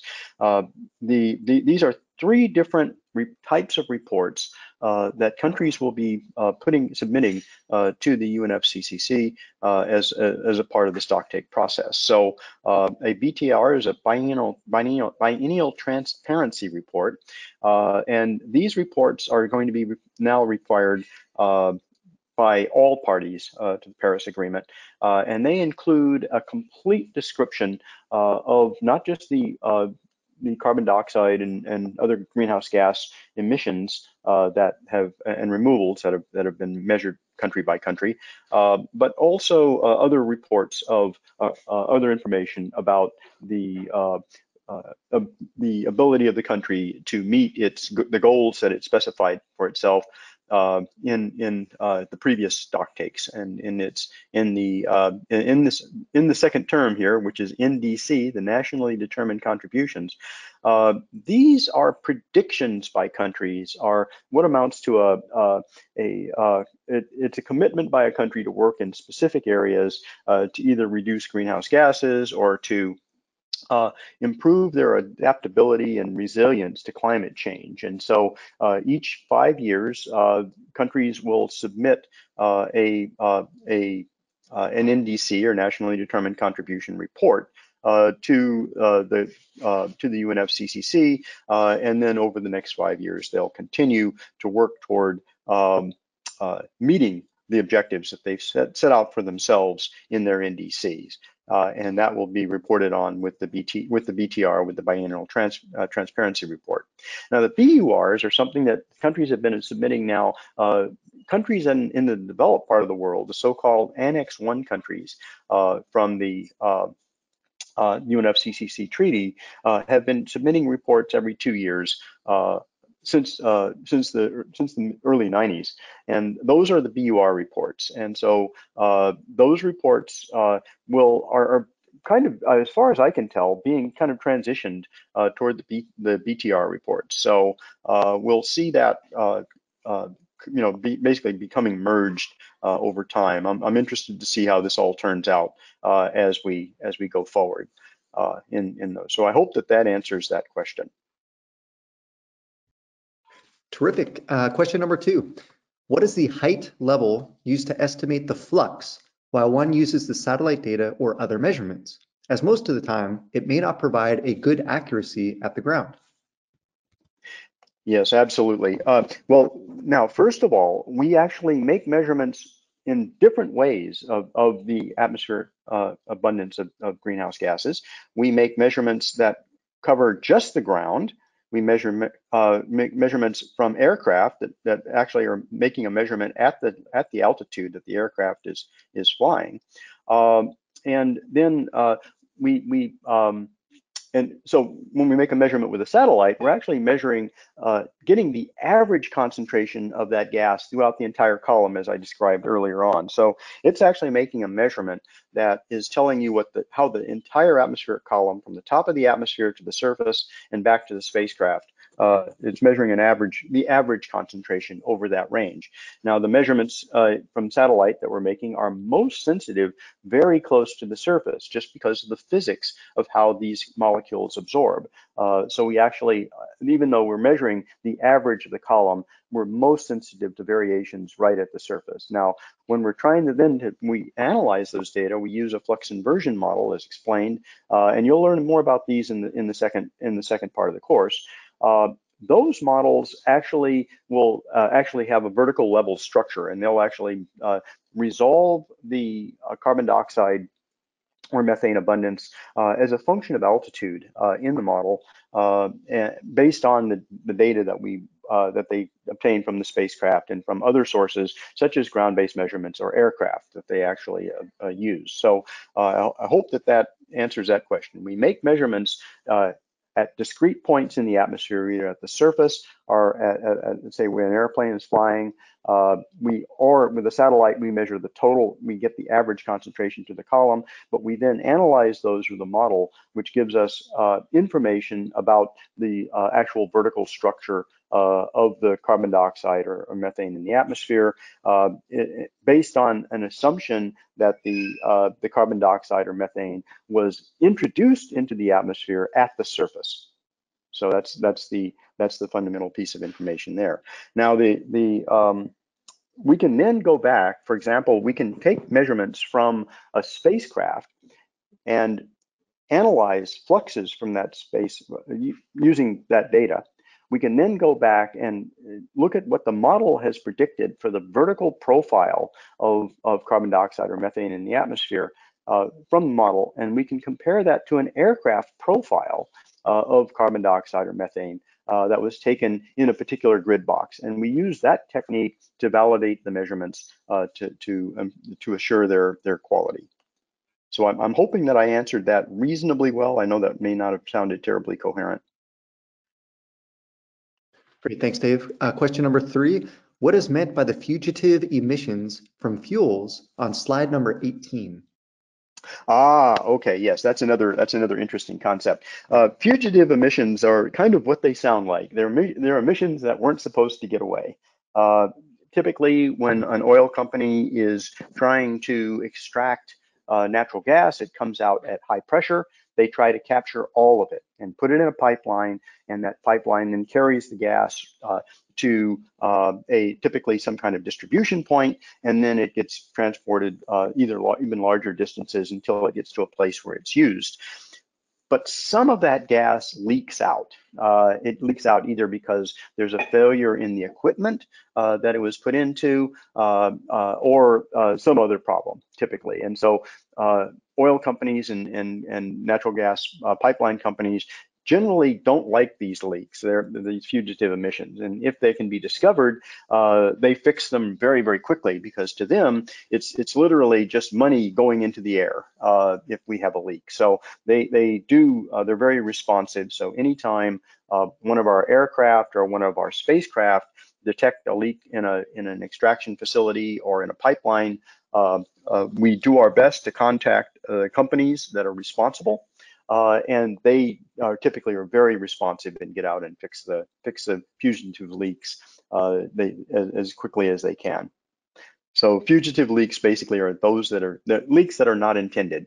Now, there are leaks of methane that are absolutely intentional. When sometimes, especially when an oil company is trying to drill for oil, they get natural gas as well. And sometimes they don't get enough natural gas to save, or they're just not set up to save natural gas because they were out, after all, out drilling for oil.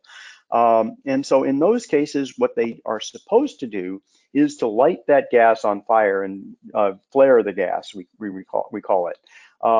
But sometimes the flare goes out, sometimes the fire goes out, and we'll get another kind of fugitive leak, which is basically supposed to be a flare leak. And we'll see those sometimes as well. A final fugitive type of leak that occurs not at a fossil fuel extraction or transport facility, but instead at a waste management facility, a giant landfill. When you put waste into a landfill, sometimes the waste basically starts to decompose, and that produces a lot of methane gas. What landfills try to do, most landfills are set up to capture that gas and to either flare it or to capture it and use it, say in a power plant. But sometimes that system doesn't work very well either. And once again, we get fugitive emissions. So that's another form of fugitive emissions. But they're something that occurs from time to time, and they can be dangerous. And so we look for them, but they're always wasteful. And so the companies responsible typically will try to find them and fix them. I hope that answers that question. Great, thank you, Dave. Question number 4. In reference to the national inventories from the energy sector and the need to track emissions from the transport sector, how are the emissions from the maritime transport sector accounted for at the national level? Very good question. I don't think I have a good answer for you. For the maritime sector, generally we're referring to bunker fuels. Bunker fuels are typically accounted for either at the origin or the destination, and it turns out that different systems account for them in different places. Let's see, Abhishek is also on. Abhishek, do you have any other information about bunker fuels? If you're able No, to. I think you covered it appropriately, I would say. Yeah. Once again, they're generally not, we generally have to attribute them either to the origin or the destination. And like I said, it's done both ways at the moment. Yeah, and I mean, the only thing I would add there is that it also depends upon the source of the bunker fuel a little bit. And especially in some of the global emission inventories, they do look at like the source or origin of that bunker fuel and accordingly decides to assign it. Great, thank you, Abhishek and Dave. Question number 5, regarding slide 23, I'm curious to know why the latitude gradient of CH4 is so much steeper than the latitude gradient of CO2. Let me very quickly go to slide 23. And while Dave looks at it, I can attempt to answer it. I already answered it on the Google Doc. So the slide 23, I think, flashed by pretty quickly, but the two plots that are shown there for CO2 and CH4, they actually have different color scales. The scale for the color ranges, they are slightly different. For CO2, it's actually much larger, spanning over almost close to like 50 ppm, while for methane, it's only of the order of like around 0.35 ppm. And which I think it is just like the visualization, the way it is, why it looks like the CH4 gradient is so much more steeper. But just in terms of like magnitude and the actual north-south gradient, it's larger for CO2. They're also, these maps are annual maps, and they were compiled over a period of time. There are, if you also, most of the methane that's emitted comes from land, not from the ocean. And in this particular example that I'm showing here, the first thing that your eye is drawn to is how in the south we have generally lower methane than we have in the north. But that's largely just due to the fact that there's a lot more land in the northern hemisphere than there is in the southern hemisphere, especially as we head toward the South Pole. So basically, we just are running out of the land sources of methane in the southern hemisphere below at the latitudes between about 30 and 50 degrees. And so you're seeing less methane emission there when averaged over the year than you see over the northern hemisphere, where there's just a lot more land to emit methane. So it's partly both of those equations. Those are both partially correct, or contributions, I should say. Wonderful. Question number 6. What is the required spatial resolution and the measurement frequency over time to quantify CO2 and CH4? What is the required payload bandwidth range and spectral resolution? Okay, for some reason, the size of the questions on my screen just got shrunken down to a postage stamp, so it's very hard for me to read. Could you go through that one more time? Yeah, absolutely. So what is the required spatial resolution and the measurement frequency over time to quantify CO2 and methane? And the second part of that question is, what is the required payload bandwidth range and spectral resolution? Okay, those are excellent questions. I can jump in and answer them. The answer is for spatial resolution and temporal resolution. The answer is anything you can, the best you can get. Up to from ground-based, you can have sensors that literally surround a power plant. If you could do that. You could benefit from that, because then you could capture the plume, you could sample it several places, and get a much better description of that particular event. From space, about the best we can do, because we're measuring an average between the top of the atmosphere and the surface, something in the range of 1 to 10 kilometers is probably the most practical resolution limit that we can come up with, but we would like to get as close to that as we can. The current spacecraft that we have, GOSAT actually has a spatial resolution. It's single pixel, a single footprint is about 10 kilometers, a 10-kilometer diameter circle. And that's the best we've been able to do with it. And it actually takes observations in that 10-kilometer diameter circle. The next measurement is on average 250 kilometers away. Okay, so the actual resolution of the system is about 250 kilometers. That's not ideal, but it was the best we could do in the time frame that we launched GOSAT in 2009. OCO2 has somewhat better spatial resolution, which is about 2.25 kilometers from one pixel to the next on the ground. That was what we could imagine. That's what we could manage in the 2014 time frame. But even there, even though it sounds like that's very high resolution, that's along this narrow ground track that OCO2 measures on the surface of the Earth as it flies over. And the next track it takes in any given day is basically 2,500 kilometers away, a long, long distance away. When we take the data and average over a full 16 days, the spacing between the ground tracks on the spacecraft that the spacecraft acquires goes down to about 150 kilometers at the equator and less everywhere else on the planet. But that's still 150 kilometers, about 1.5 degrees of longitude. And so that's also not good enough, but that's the best we were able to do in the 2014 timeframe. In the future, say spacecraft being designed to make these measurements have a much more uniform and much higher spatial resolution, making the one measurement or one spacecraft that's on the drawing boards are actually in the factories being built right now. Is a part of the European Copernicus CO2M spacecraft. This will be a constellation of 2 or 3 spacecraft. Each one of those spacecraft makes measurements with a 2 by 2 kilometer footprint over about a 400 kilometer wide swath. So that will give us much, much better resolution than we're able to obtain today.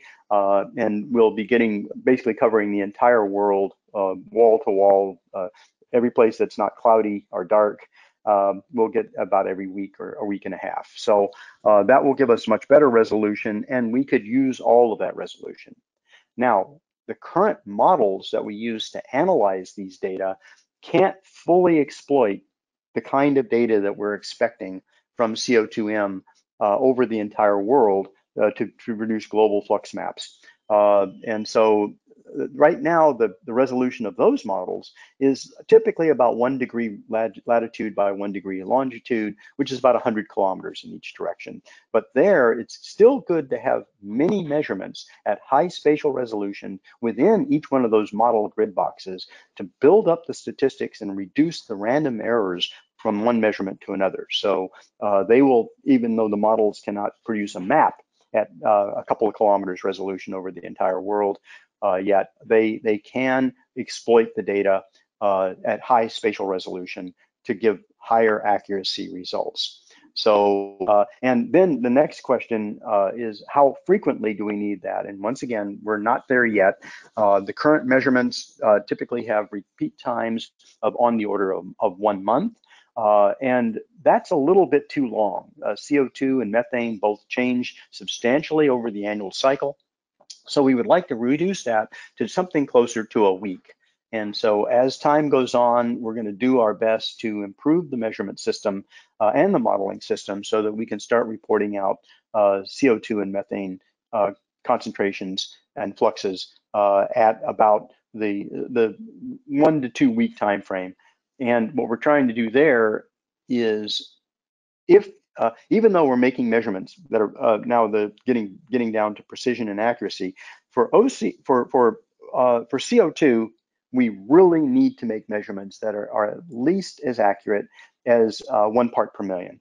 And actually, that's not quite good enough to solve many of the problems we're trying to solve right now. Over the oceans, in order to make a meaningful measurement, we need about 0.3 of a part per million accuracy and precision there, and we're not quite there yet with the existing measurement systems.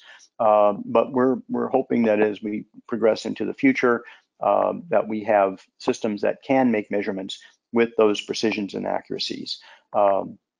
Now, then the final part of your question was about the spectral range and resolution that you need to make these measurements. We typically make measurements at over full bands of carbon dioxide or oxygen, it turns out.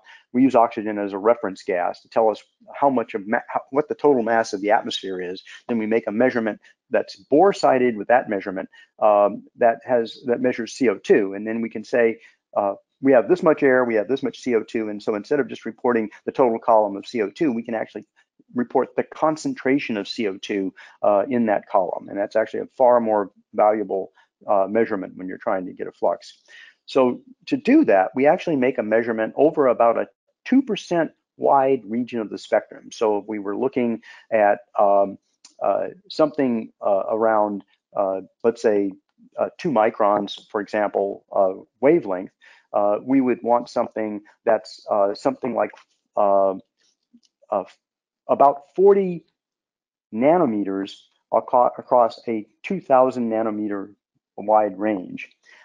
So we have basically, or with a central wavelength of around 2,000 nanometers, we would have about a 40 nanometer wide range. So it would go from, let us say, something around 2000 nanometers to 2040 nanometers. So we measure that range. So we take that kind of a spectral range and we divide that into 1,000 pieces typically. So we basically then, and so that we have a resolution of about something on the order, typically the resolutions that we're flying these days are about 20,000. So we basically, if we're measuring something that's centered near 2,000 nanometers, we make a measurement that's at something on the order of a half to 1 nanometer. I'm sorry, a tenth of a nanometer wide is the kind of range that we will be measuring there. So very high spectral resolution over a narrow spectral range where we just happen to have a carbon dioxide or oxygen absorption band. I hope that was not too confusing. That was going over a lot of material very quickly. Great, thanks, Dave. Question number 7. How do you specify the space mission and its payloads in accordance with the national needs? For example, surface, number of zones of interest, and/or facility or regional level. Oh, that's a great question. The answer to that is that it's a work in progress. To date, we really haven't been specifically trying in the systems that are flying today, like OCO2 and GOSAT and TROPOMI. We weren't specifying the system to meet a specific nation's needs. Instead, we were trying to determine how well we could make a measurement to see whether we could make a meaningful measurement. These were science experiments. And that's how we went forward. Now, what we discovered after we built these systems and implemented them and put them in space is that, in fact, they were actually providing data that in some cases was better than what we needed to actually satisfy some really critical national needs. And in other cases, we found that it wasn't good enough. And so we're now revising our requirements going forward for future spacecraft. Now, keep in mind that spacecraft take 5 to 10 years to build. And so many of the spacecraft will be flying in the next 5 to 10 years, next 5 years or so, were based on results and understanding that was gathered 5 years ago. Okay, and they're so we're not quite caught up to where we are today. But for example, I just mentioned that to make a measurement that's meaningful, a power plant, a very large coal-fired power plant, or a large city like Los Angeles, produces a change in carbon dioxide that's only 1 or 2 parts per million above the background. Now, we knew that going in because we made measurements from the ground, we made measurements from aircraft, and we saw how small those signals were. And so we initially said, okay, that is our target. We will build a spacecraft that can make measurements of that. But then we find that if you have a forest, for example, maybe not a very large forest or a cornfield, you would ask, how much does that change the mixing ratio of carbon dioxide in the atmosphere as the air blows over that cornfield or over that forest? And you find out, well, sometimes it's a part per million, but most of the time it's a half a part per million or a quarter of a part per million. So we make those measurements also from the ground and from aircraft, and we get insight into these systems. Or actually, even from OCO2 and GOSAT, what we've been able to do is we've made measurements. We take a measurement, and even though the precision of that individual measurement may be a half a ppm or 1 ppm, we go and make not one measurement, but hundreds or thousands of measurements over that exact same site at the same time as the spacecraft flies over in about 5 minutes, over a 5-minute period of time. So we take all of those measurements and we can produce a measurement with essentially no random error. But it still may have uncertainty or error associated with just an error in the model or a bad calibration of the instrument. And so maybe the absolute accuracy is only 1 part per million, but the relative accuracy of the measurement is now, tiny fraction of a part per million. And so we can make measurements down to that. And we've done that, and we have learned many important lessons about how forests absorb carbon dioxide and how forest fires emit methane and all of these things. And we're using that information and gathering it together and writing better requirements for future missions so that they can meet more of the national needs. The other point to make here, which is an absolutely critical point, is that there were no specifications for atmospheric greenhouse gas measurements from space when we built the GOSAT mission or the OCO mission. These were aspirational. They were science experiments, and we just were going to do the best we could.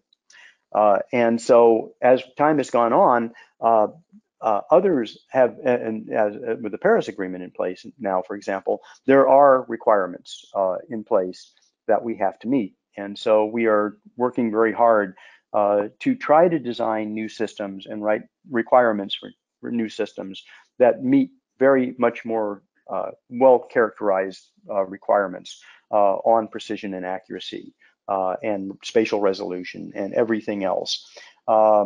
And I think that's going to be an ongoing discussion. Are others of my colleagues on who would like to add to that? Abhishek or others? No, you captured it succinctly, Dave. Okay, I'm hoping I can. I spend a lot of time writing requirements for spacecraft based on perceived user needs, and it's a very complicated process. But I tried to capture at least some of the approaches that we use there. Mm-hmm. Wonderful. Yeah, thanks so much, Dave and Abhishek. Question number 8. What is it about OCO2 and OCO3 that makes them able to be added together?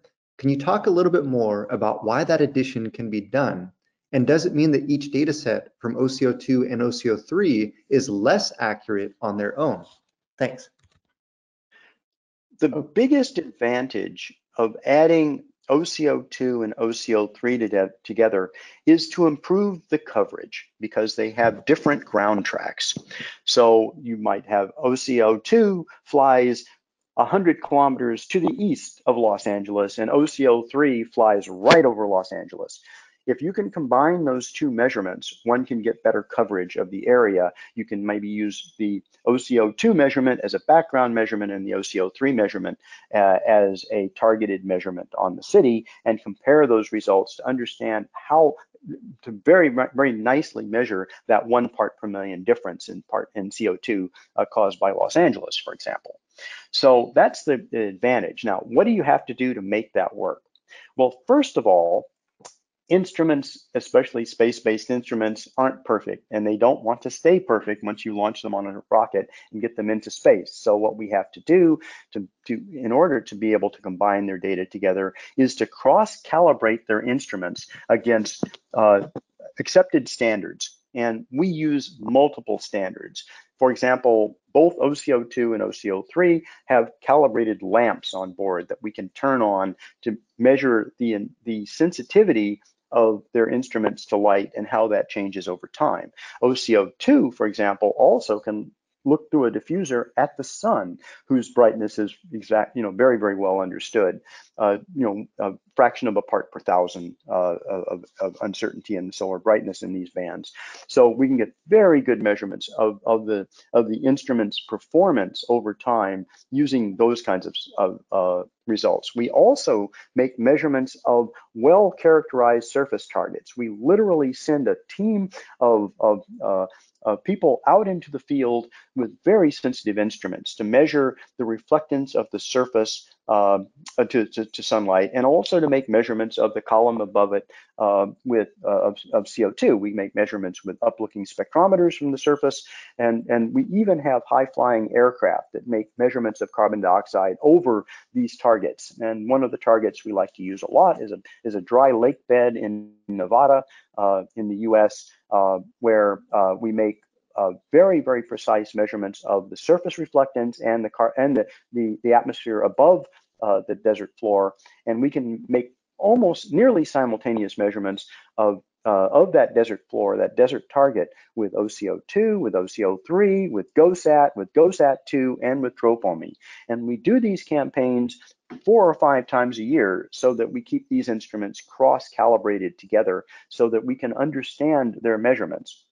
Now, even with that, the measurements still aren't quite perfect. And so we then have to cross-validate the estimates of XCO2 or XCH4 that we get from these instruments. And so the way we do that is on the validation step, I showed that all of these instruments might fly over a particular TCON station or a particular set of TCON stations. These are total column observing stations that sit on the ground, make very precise measurements. And so then we can compare the measurements that are made, the estimates of CO2 and CH4 that were made over these TCON stations.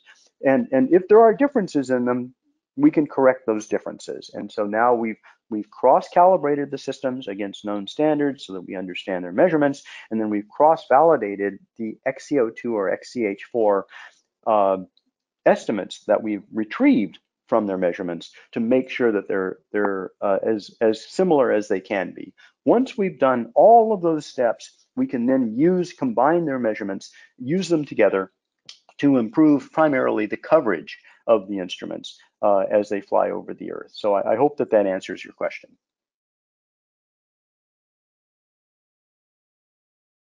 Great, and as we are getting toward the top of the hour, what we're going to do is jump down to question number 12, but I do want to let everybody know, all the participants, and especially everybody that did ask a question, we will be addressing all of them by next week when we post this document to the training page. So if we did not get to your question today, please don't worry, we will answer it and we will post it to the ARSET training page. But due to the sake of time, we're going to go to question number 12, which is, it's an open-ended question.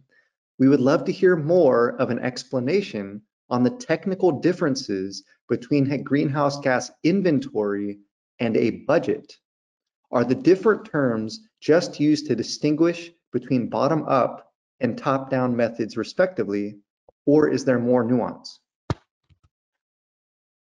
The short answer is there's both a need for different terminology and there's a lot of nuance. These things are really measuring quite different things.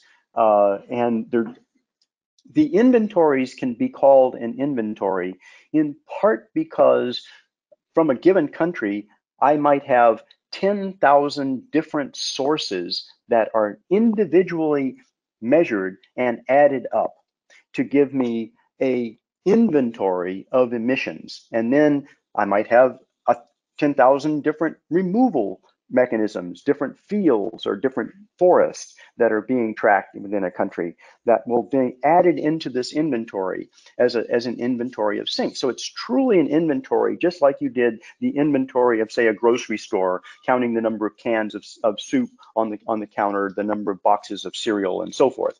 So you're doing an inventory. We can't do that with the atmosphere. The atmosphere averages and sums everything together.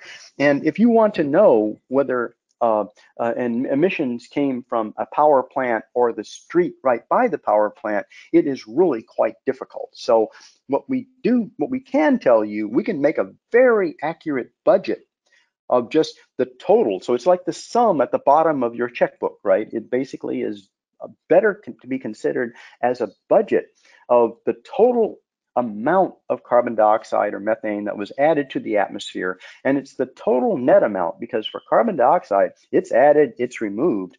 And what we really measure is just the amounts that's left. And so we're measuring a stock of carbon dioxide as a function of time and looking at how that stock changes. So it's literally a budget of that stock. I hope that sort of makes sense to you. It's in fact why we've tried to use this particular terminology, because it really does describe what we're doing. Such an important and I was just and yeah, please, going to remind. Oh, sorry, Sean. I was just going to add to Dave's comment by reminding people that Dave had this really nice analogy of the faucet opening and the bathtub filling. And so that's sort of a great way to think about a distinction between inventory, how many times we are opening that tap, and the budget, which is more sort of the change in stock over time, as Dave mentioned. Yeah, thanks, Dave, and thank you, Abhishek, as well for the clarification. Such a good question. As we are nearing the top of the hour, we do want to, as we wrap up the first part of this three-part webinar series, we want to thank all the participants today that joined, wherever you're joining from. We hope you got a lot out of today's training, and we hope that you'll join us next week at the same time, next Wednesday, for part 2 of this webinar series. We want to show deep appreciation for Dr. Dave Crisp for presenting today such a good presentation, and also both Abhishek Chatterjee as well as Daniel Cusworth for helping out with the question and answer session. So thank you for all of the presenters today, and also to the entire ARSET team that contributed to this webinar today. Dave, before we wrap up, I wanted to give the last comments to you. If you had any last thoughts or any parting words for the participants of today's training. Well, I want to first of all thank all of you for joining us. I hope you got something out of this. We'll try to answer the questions that you put in the chat over the next few days. Maybe answer them a little, even the ones that we did answer, we'll try to answer a little bit more completely and maybe even coherently. And I want to encourage you to join us next week at the same time for part 2, where we're going to have a great opportunity to learn how these top-down budgets are created. And then part 3, 1 week from then, on the 25th of May, that's going to be an interesting conversation as well. I think everybody should understand, and you will after we've gone through all of these, that this is somewhat of a work in progress. We're still learning how to do these things, how to create these products, and then how to use them most effectively to meet our needs. We're not suggesting to anybody that the products are perfect at this stage, and that we're 100% of where we need to be. This is still somewhat of a science experiment. And so, but what we would hope to find is that over the last 10 years, we have learned so much. Over the next 10 years, we will learn more.